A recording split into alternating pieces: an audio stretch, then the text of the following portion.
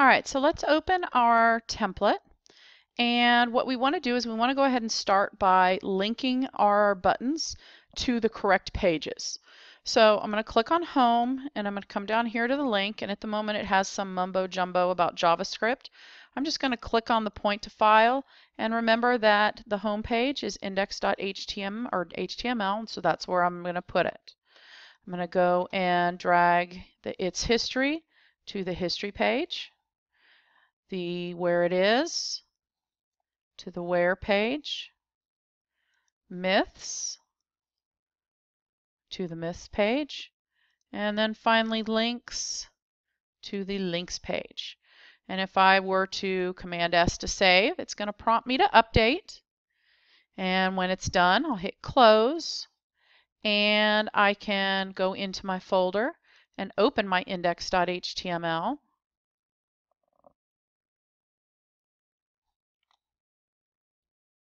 And open my index.html. Okay, let's try Google Chrome. I don't know why it's going slow. Everything's going to open for me at once. Okay, there we go. So here I have it, and you can see that the rollover works. I go to history, and it's scrolling down. That image is fitting fine. Where it is, myths, links. So everything is working. Okay. All right. So then what we want to do is we want to go to our template again. And you may have noticed that the background is white, which is kind of, it's just very stark contrast compared to all the other green in here. So we want to give this a background color as well. I'm going to come down here to Page Properties, and notice here in the category I have Appearance CSS and Appearance HTML. They both do the same thing, they just have different methods of doing it. I'm going to choose Appearance CSS. And I'm going to put background color, and I'm going to put in hashtag 999966, and it's a slightly different color green than the green that's in the banner and the navigation. And you can see that when I do that it shows up here in my styles as a property for the body tag. So if I hit save, it's going to say that it's going to save everything and update it. And if I wanted to go back to that page to refresh, there's what it looks like right now. Okay? All right, so then what I'm going to do is I want to define what my text is going to look like. So I'm going to double click on title because that's an H1, and I want to come down here to the bottom of my CSS styles, and I want to do the little piece of paper with the plus that does new CSS rule. I'm going to click on it, and remember that the selector type is a tag, and it recognizes that I have that tag selected, the H1, and I want it to be a new style sheet file. Click OK. And I'm going to call this styles.css and hit save. Now, you may recall that all of the fonts that we have used so far has been Arial black, both up here in the banner as well as down here in our navigation. So I think that's probably wise for us to use Arial black, which I can find right here, as the headings.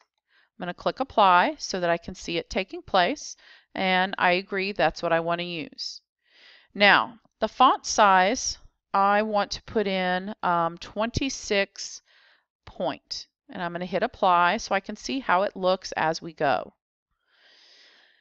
The only other thing that I want, oh actually two more things I want to do. The font weight, I actually want to make it a little bit lighter so it's not quite so thick. And then just for assurance, I'm going to make the color black, and I'm going to click OK. And there is my H1. Then I'm going to go ahead and highlight body content. And again, I'm going to add a new CSS rule for a tag. It recognizes that it's the paragraph tag, and it assumes that I want to put it in styles.css, which I do. I'm going to click OK. Now, I don't want to use this really thick font for paragraphs of text because that makes it hard to read. So I'm going to come in and I'm going to use Arial, Helvetica Sans Serif right there. And I like to hit apply as we go so we can see it. I like the way that looks. For the font size, it's going to be 14 point. Okay, so it's just a little bit bigger. And for line height, remember this is the spacing between lines of text. I'm going to do 18, which even if I hit apply, you're not going to really see any difference there. I'm going to leave everything else default, and I'm going to put the color as black just to assure that that is the color of our text.